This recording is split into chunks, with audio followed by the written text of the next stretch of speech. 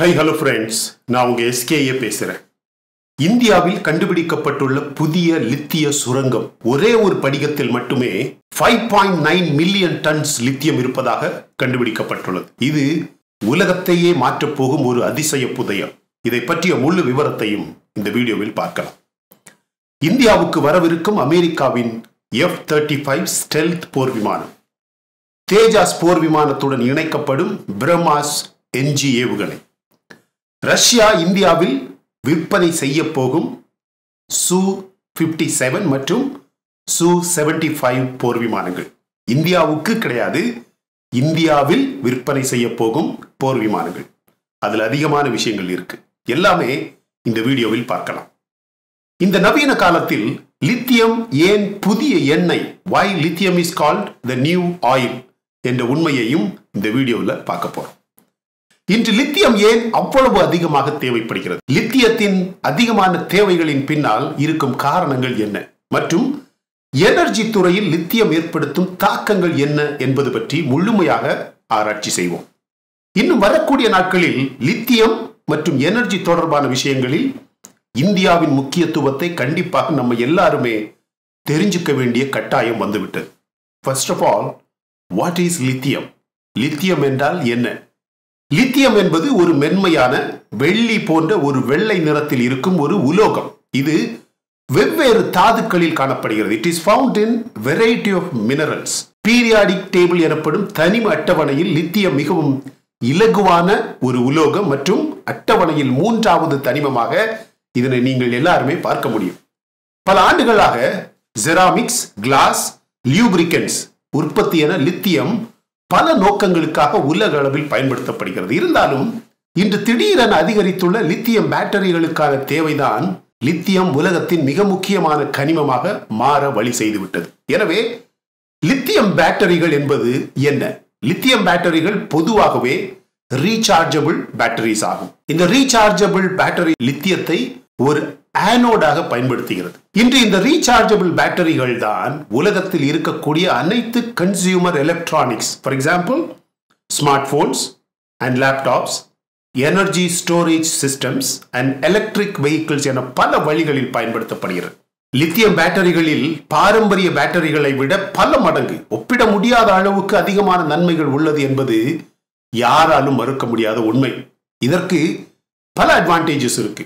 faster charging times, higher energy density, longer lifespan என பல அனுகூலங்கள் உள்ளது. அதாவது குறைவான இடத்தில் அதிகமான எனர்ஜி, அதிகமான ஆயுட்காலம் மற்றும் வேகமான சார்ஜிங் நேரம், இப்படி பல விஷயங்கள் உள்ளது. ஆனால் இப்ப நம்ம பார்க்க வேண்டியது, இது ஏன் புதிய ஆயில் என்று சொல்லப்படுகிறது. எலக்ட்ரிக் வாகனங்களின் வளர்ச்சி இந்த உலகத்தின் போக்கையை மாற்றும் ஒரு பெரிய ஆற்றலாக வளர ஆரம்பித்து விட்டது. இந்த வாகனங்களின் வளர்ச்சி லித்தியம் பேட்டரிகளின் தேவைகளை மிகப்பெரிய அளவில் அதிகரித்து விட்டது.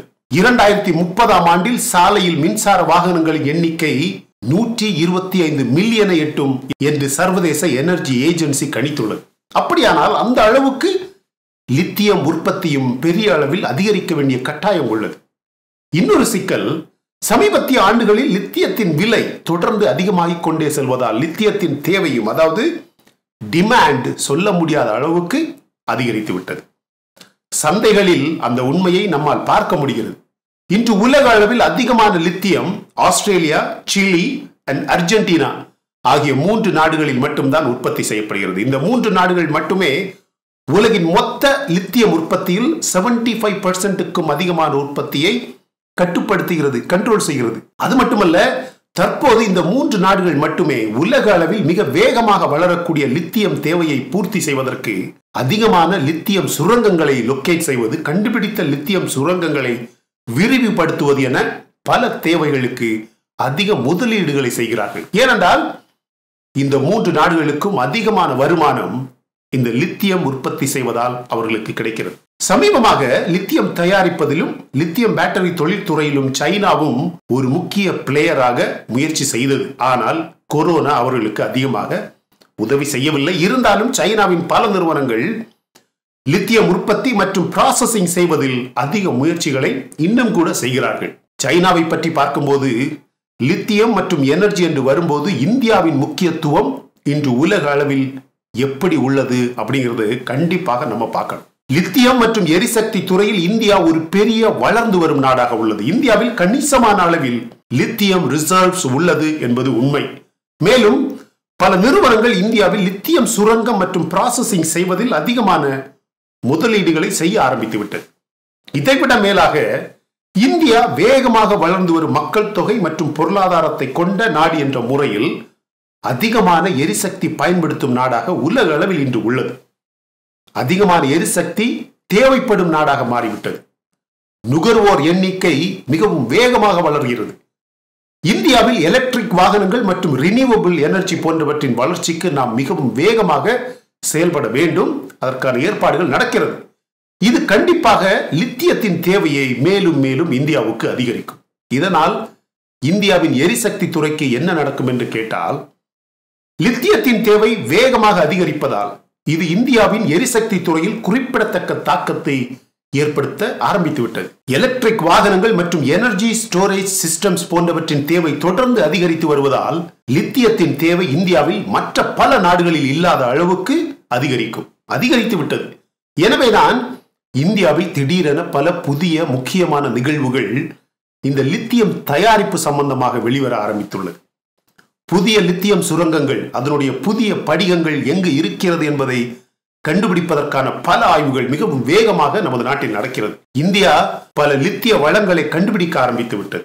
இந்தியா போன்ற பெரிய நாடுகளில் இருக்கும் தேவையின் அடிப்படையில் எரிசக்தி துறையில் வளர்ந்து வரும் லித்தியத்தின் முக்கியத்துவம் காரணமாக இது ஒரு புதிய எண்ணெய், நியூ ஆயில் என்று சொல்லப்படுகிறது. இனிமேல் லித்தியம் அதிகமாக இருக்கும் நாடுகளுக்கு தனி மரியாதை வளரும் கிடைக்கும். இதனுடைய தேவை தொடர்ந்து அதிகரித்து வருவதால் இது எரிசக்தி துறை மற்றும் உலக பொருளாதாரத்தில் குறிப்பிடத்தக்க ஒரு தாக்கத்தை ஏற்படுத்தும். லித்தியம் என்ற எரிசக்தி தொழில்களில் இந்தியா ஒரு தவிர்க்க முடியாத நாடாக, ஒரு பிளேயராக இன்று மாறிவிட்டது. ஃபார் எக்ஸாம்பிள், இந்தியாவின் காஷ்மீரில் நமது நாட்டிலேயே முதல் முறையாக 5.9 மில்லியன் 59 லட்சம் டன் லித்தியம் மினரல் ஒரே இடத்தில் ரிசர்வ் இருப்பதாக நேற்று கண்டுபிடிக்கப்பட்டுள்ளதாக இந்திய சுரங்க அமைச்சகம் செய்தி வெளியிட்டது. ஜம்மு காஷ்மீர் மாநிலத்தின் ரியாசி மாவட்டத்தின் சலால் ஹைமானா என்ற இடத்தில் 5.9 மில்லியன் டன்கள் கொண்ட லித்திய படிகம் இருப்பதாக முதல் முறையாக இந்தியாவின் புவியியல் ஆய்வு அமைப்பு கண்டுபிடித்து இந்திய அரசுக்கு நேற்று தெரிவித்துள்ளது. ஏற்கனவே உங்களுக்கு தெரியும், லித்தியம் என்பது இன்று உலகமே தேடி அலையக்கூடிய ஒரு முக்கியமான கனிமம். உலகம் முழுவதுமாக எலக்ட்ரிக் கார்களை தயாரிப்பதில் தீவிரமாக போட்டி போடும் அளவுக்கு சுமார் 51 கனிம தொகுதிகளை இந்திய சுரங்கத்துறை நேற்று கண்டுபிடித்துள்ளது. இந்த 51 படிகங்களில் 5 பகுதிகளில் கோல்டு இருப்பதாகவும், கனிம படிகங்களில் பொட்டாஷ், மாலிப்டினம் போன்ற அடிப்படை உலோகங்கள் இருப்பதாக கண்டுபிடிக்கப்பட்டுள்ளது. இந்த 51 கனிம படிகங்களுக்கு ஈக்குவலாக பல படிகங்கள் இந்தியாவின் மற்ற 11 மாநிலங்களில் இருப்பதாகவும் கண்டுபிடிக்கப்பட்டுள்ளது. அதில் ஒன்று நமது மாநிலம் தமிழ்நாட்டிலும் உள்ளது என்று கண்டுபிடித்துள்ளார்கள். இதில் முக்கியமாக லித்தியம் அதிகமாக இருப்பதாக கண்டுபிடிக்கப்பட்டுள்ளது. இப்ப தெரியுதா, இந்த சைனா மற்றும் பாகிஸ்தான்காரனுங்க ஏன் நம்ம காஷ்மீர் பின்னால ஏதோ ஒண்ணு மாதிரி வால் ஆட்டிட்டு வர்றானுங்கன்னு புரியுதா, தெரியுதா? லித்தியம் சுரங்கம், சுத்திகரிப்பு, தயாரிப்பு ஆகியவற்றில் அமெரிக்கா மற்றும் சைனா என 2 நாடுகளுமே பெரிய போட்டியில் உள்ளது. ஆனால் இன்று இந்தியா அவர்களை முந்தும் அளவுக்கு இந்த 51 கனிம படிகங்கள் உதவ உள்ளது. இதில் முக்கியமான ஒரு ஆச்சரியமான விஷயம், இந்த 51 கனிம படிகங்களில் தங்கத்தை விட அதிகமாக லித்திய கனிமம் கிடைத்தது மூலம் இந்தியாவின் தொழில்துறை முழுவதுமே வியப்பில் இருப்பதாக செய்தி வந்துள்ளது. எலக்ட்ரிக் வாகனங்கள் என்ற ஒரு புதிய உலகத்தில் லித்தியம் பேட்டரிக்கான தேவை நாளுக்கு நாள் அதிகரித்து வரும் நேரத்தில் லித்தியத்தின் விலையும் அதிகரித்துள்ளது. லித்தியம் என்ற கனிம ரிசர்வ் உலக அளவில் மிகவும் குறைவாக இருப்பதால், ஆனால் இந்தியா கண்டுபிடித்துள்ள இந்த லித்தியம் ரிசர்வ் உலக அளவில் ஒரு பெரிய டெவலப்ட் வல்லரசு பொருளாதாரமாக நமது இந்தியாவை மாற்ற உள்ளது. அதனாலதான் ஃப்ரெண்ட்ஸ், தற்போதைக்கு உலகத்தில் யாராக இருந்தாலும், எந்த பெரிய கொம்பனாக இருந்தாலும், எந்த பெரிய நாடாக இருந்தாலும் இந்தியாவுடன் உறவு வைத்துக் கொள்ள வேண்டும் என்ற ஒரு ஆசை, என்ற ஒரு கட்டாயம். Why American F-35 stealth fighter jet is eyeing AERO India debut?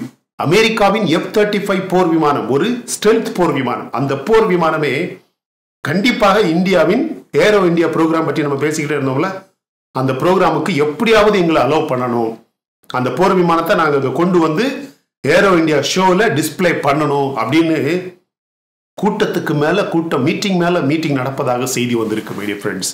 அதை அவன் விற்பனை செய்வதற்காக அப்படி முயற்சி செய்யறானா, இல்லைன்னா எவ்வளவோ நாடுகளோ இந்தியாவில் வரப்போகுது, அவங்க எல்லாருமே அமெரிக்காவின் F-35 ஸ்டெல்த் ஃபைட்டர் ஜெட்டின் அந்த திறமையை சக்தியை பார்க்கணும் அப்படிங்கிறதுக்காக முயற்சி பண்றானா, அது யாருக்குமே தெரியாது.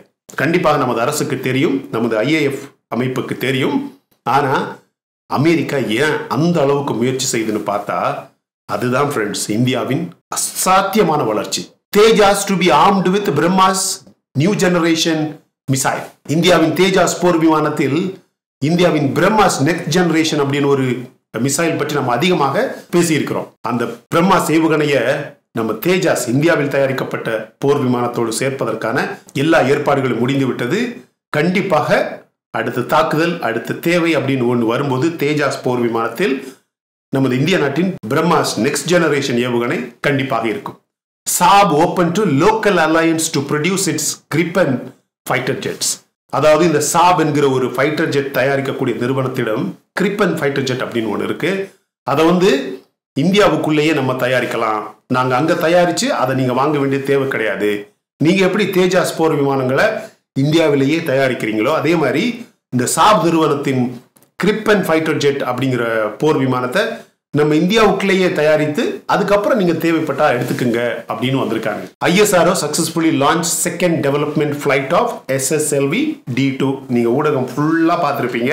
இந்த மாதிரி ரொம்ப சந்தோஷமான விஷயங்களை பற்றி நம்ம முழு வீடியோ பண்றது இல்ல, அப்பப்ப அதை சொல்லி விட்டுறது, அவ்வளவுதான்.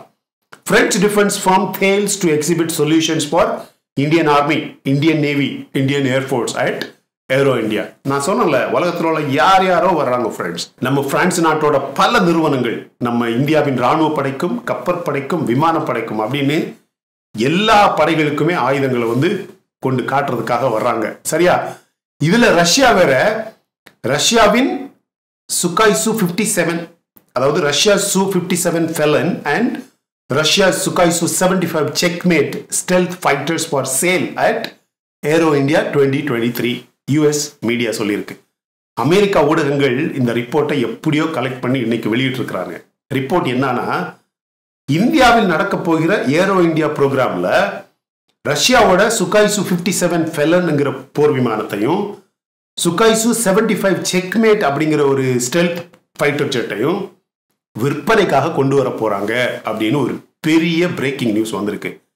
இந்த நியூஸை நீங்க இப்படியே பாத்தீங்கன்னா இதுல ஆச்சரியப்படுறதுக்கு எதுவுமே கிடையாது. ஆனா ரஷ்யாவின் போர் விமானங்களை இந்தியாவில் கொண்டு வந்து விற்பனை செய்தால் என்ன நடக்கும் உங்களுக்கு புரியுதா? ரஷ்யா உக்ரைன் போர் நடக்கக்கூடிய நேரத்துல ரஷ்யாவுக்கு உதவி செய்யக்கூடிய எல்லா நாடுகளையுமே தண்டிக்கணும் அப்படின்னு நேட்டோ நாடுகளும் ஐரோப்பிய நாடுகளும் ஆசைப்படுது. அதுதான் நடக்குது. சாங்ஷன் அப்படி லெப்ட் அண்ட் ரைட்டா நடக்குது. அப்படிப்பட்ட ஒரு நேரத்துல ரஷ்யாவோட போர் விமானங்கள் இந்தியாவில் கொண்டு வரப்பட்டு இங்க வச்சு விற்பனை செஞ்சாங்கன்னா அதுல வரக்கூடிய பணம் ரஷ்யாவுக்கு போகுமா இல்லையா? அப்படின்னா அது இந்தியா உதவி செஞ்ச மாதிரி ஆகுமா? கண்டிப்பாக இல்லை. எங்க நாட்டில் ஒரு ஏரோ இந்தியா ப்ரோக்ராம் நடக்கு, எவ்வளவோ நாடுகள் வருது, அது மாதிரி ரஷ்யாவும் வருது. அவங்களுடைய போர் விமானங்களும் டிஸ்பிளேல இருக்கும். அதை வாங்குறாங்களா வாங்கலையா, யார் வாங்குறாங்க, எப்படி வாங்குறாங்க, எவ்வளவுக்கு வாங்குறாங்க, அதை பற்றி நம்ம ஏன் கவலைப்படணும்? அந்த பணம் எங்க போகுது, ரஷ்யா அதை எப்படி பயன்படுத்துது, அதை பற்றி நம்ம ஏன் கவலைப்படணும்? அமெரிக்காவுக்கும் ரஷ்யாவுக்கும் ஒத்து போகல அப்படிங்கிறதுக்காக ரஷ்யாவை உங்க போர் விமானங்களை இங்க கொண்டு வரக்கூடாது, ஏரோ இந்தியால நீங்க பார்ட்டிசிபேட் பண்ண முடியாதுன்னு இந்தியா சொல்ல முடியுமா? யார்கிட்ட சொன்னாலும் ரஷ்யா கிட்ட இந்தியா அப்படி சொல்லுமா? அமெரிக்காவுக்கு தேவையில்லாத எதிர்பார்ப்புகள் இல்லையா? unnecessary expectations. அவங்க எப்பவுமே அப்படித்தான் friends. Chinese balloon was capable of conducting signals intelligence collections operation. இப்போ உண்மைகள் ஒவ்வொன்றா வெளியே வருது. ஃபர்ஸ்ட் ஆஃப் ஆல் ஒரு ஆச்சரியமான விஷயம் உங்களுக்கு நான் இன்னைக்கு சொல்றேன் ஃப்ரெண்ட்ஸ். நீங்க எந்த ஊடகத்தில் இதை பார்த்துருப்பீங்களா என்னன்னு தெரியல.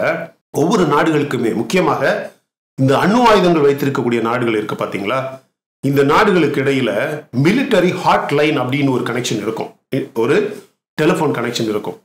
இந்த ஹாட்லைன் கனெக்ஷன் ஒரு நாளைக்கு 24 hours டைம்ல எந்த செகண்ட் ஒரு கால் பண்ணாலும் அதை எடுத்து பேசுவாங்க.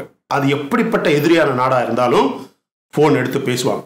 அதே மாதிரியே அமெரிக்காவின் ஆஸ்டின் தெரியுமில்ல, இந்த போட்டோல இந்த இருக்கிறார்ல இவர் வந்து அந்த பலூனை வந்து அமெரிக்கா ஏவுகணை பயன்படுத்தி தாக்கிச்சு பாத்தீங்களா, தாக்கி அழித்த அந்த நிமிடம் வந்து அந்த ஹாட்லைன் பயன்படுத்தி அவருடைய கவுண்டர் பார்ட் சைனாவில் இருக்கக்கூடிய தளபதிக்கு போன் பண்ணியிருக்கிறாங்க. எது நியூக்ளியர் வெப்பன் ஹாட்லைன் பயன்படுத்தி கால் பண்ணியிருக்கிறாங்க.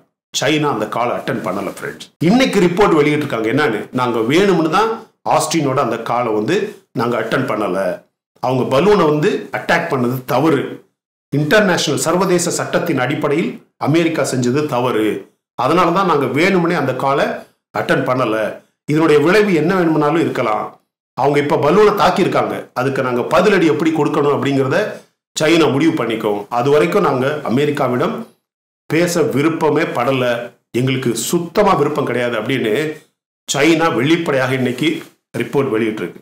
அதுக்கு ஆஸ்டினும் அமெரிக்காவும் என்ன சொல்லியிருக்காங்கன்னா, பொதுவாகவே இது சைனாவுக்கிட்ட இருக்கக்கூடிய ஒரு பெரிய பிரச்சனை. ஒரு ஹாட்லைன் அப்படின்னு வரும்போது உலகத்துல எந்த நாடுகளுமே இல்லாத அளவுக்கு சைனா மட்டும் எப்பவுமே ஒரு சரியான கம்யூனிகேஷன் ஃபாலோ பண்றதே இல்லை, ஹாட்லைன்ல கால் அட்டன் பண்றது இல்லை, பேச்சுவார்த்தைக்கு வர்றதே கிடையாது. இதுதான் சைனாவோட ஒரு பெரிய பிரச்சனையே.